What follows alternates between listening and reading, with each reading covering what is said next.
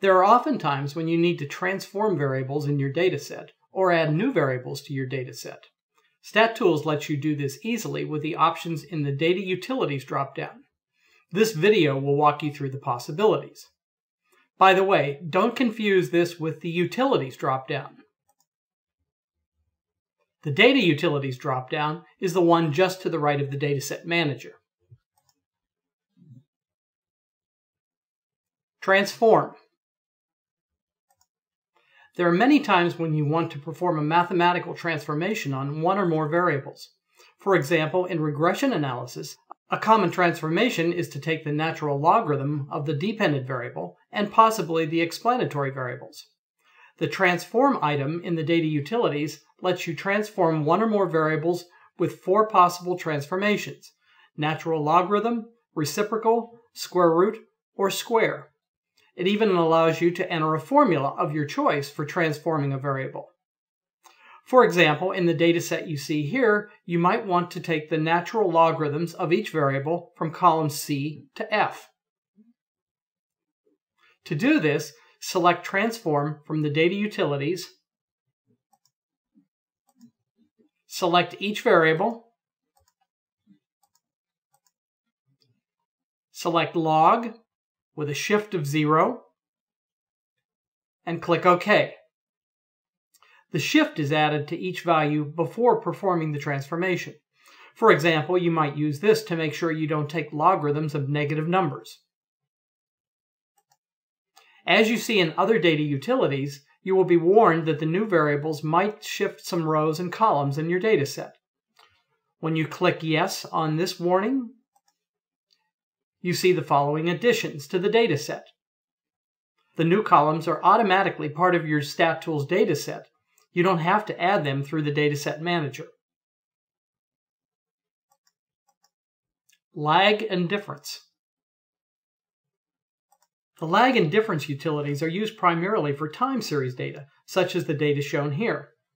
The lag utility pushes the time series down so that, for example, the lag 2 version of sales in week 9 is the value of sales in week 7.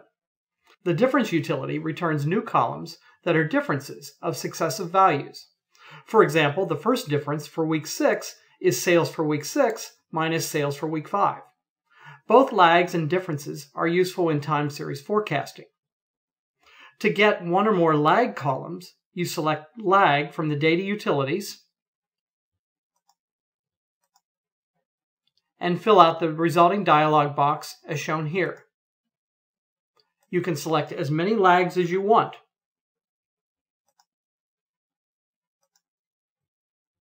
And you can see how the sales column has been pushed down.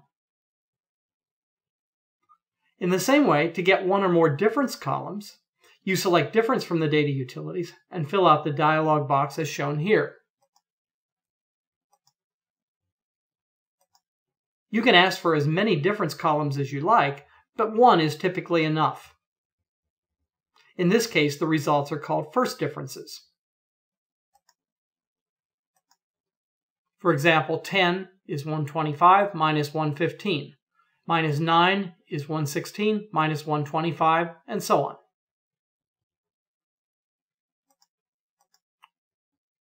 Dummy.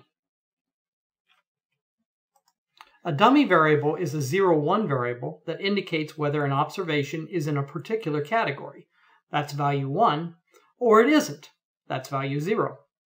Dummy variables are easy to create with Excel if functions, but StatTools makes it even easier.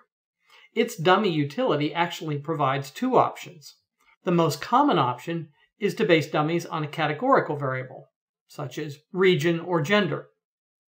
In this case, StatTools determines the number of distinct categories in the column and creates a dummy variable for each. The other option is to base a dummy variable on a numeric variable and a cutoff value. For example, you could create a dummy variable that is 1 for all spending amounts less than $150 and 0 for the others. The dataset you see here can be used to illustrate both options. To create dummies for the regions, select Dummy from the Data Utilities and fill out the dialog box as shown here.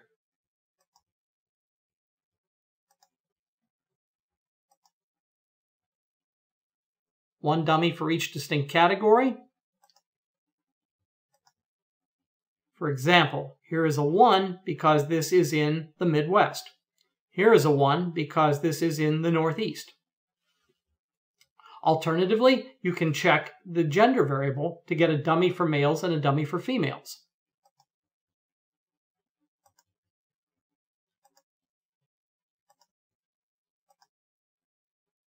Finally, you can create a dummy for all spending amounts less than $150.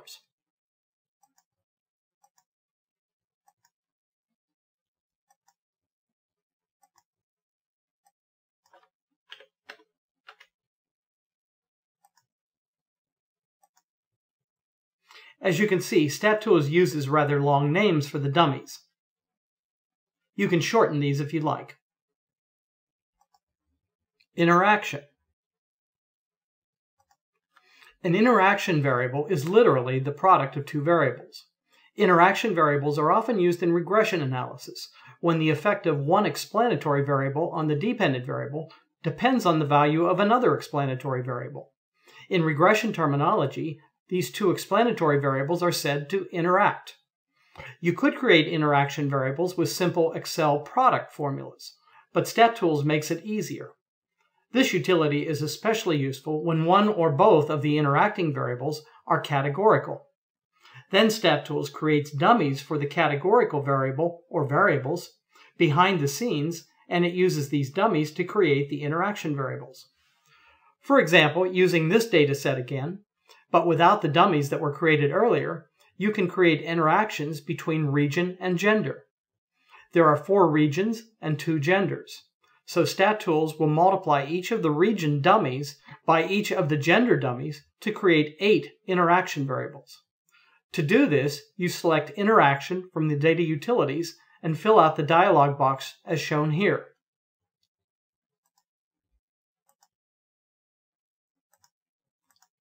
You choose 2 category variables from the top dropdown.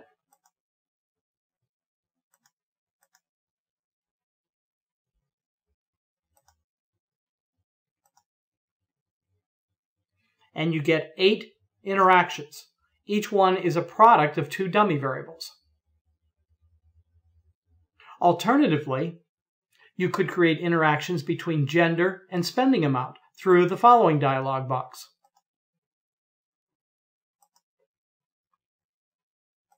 Now you choose 1 numeric and 1 category variable, and you get 2 lists, the category variable and the value variable.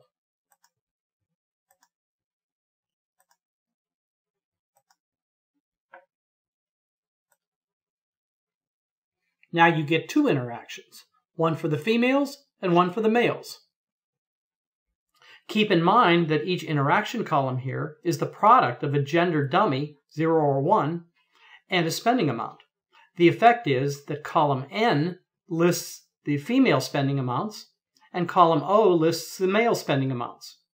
Again, you can shorten the long StatTools variable names if you like. Combination. The combination utility is useful for combining the values for each observation in some way. A typical example where this is useful is shown here. For example, to create a new column that contains the average of the test scores for each student, you can select Combination from the data utilities and fill out the dialog box as shown here.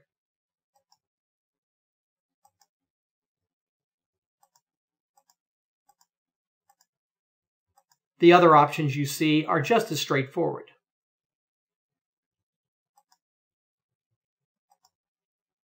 Of course, you could create this new column with Excel's average function, but StatTools does it a little quicker. Stack and unstack. The issue of stacked and unstacked formats usually arises when you want to break down a numeric variable by category. In this case, StatTools allows either of the 2 dataset configurations you see here.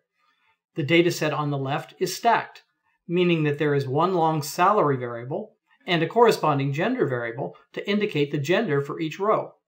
Essentially, the males are stacked in with the females.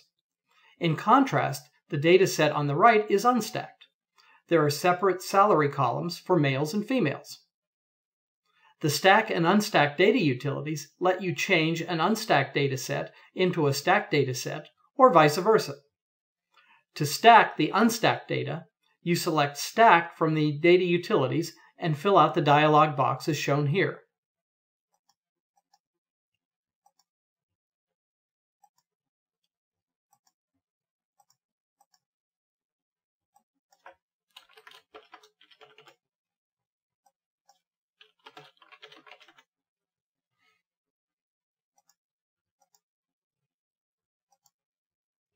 The resulting dataset has two columns, gender and salary, and the values in the gender column will be female salary and male salary. To unstack the stacked data, you select Unstack from the data utilities and fill out the dialog box as shown here.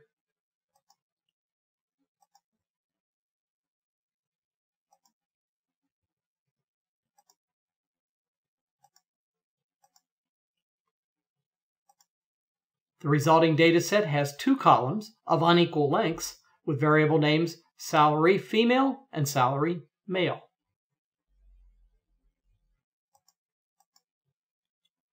Random sample. The last data utility, random sample, is different from the others in that it doesn't really transform variables or create new variables from a given dataset. Instead, it lets you create a new dataset that is a random sample from an existing dataset. The dataset you have seen before is used here for illustration. To create two random samples, each with 20 observations, you select Random Sample from the data utilities and fill out the dialog box as shown here.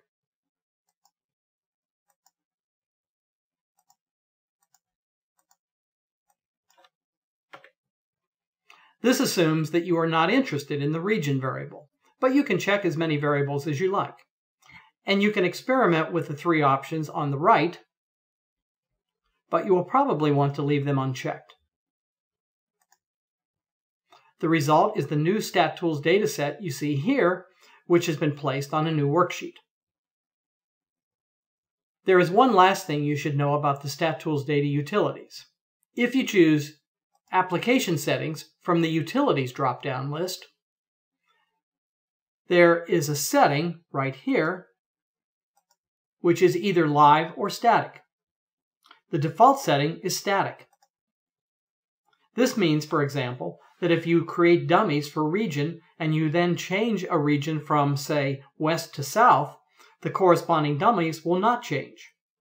If you want the dummies to update automatically, you should change the setting to live. Actually, this doesn't apply to the stack, unstack, or random sample utilities. Their results are always static.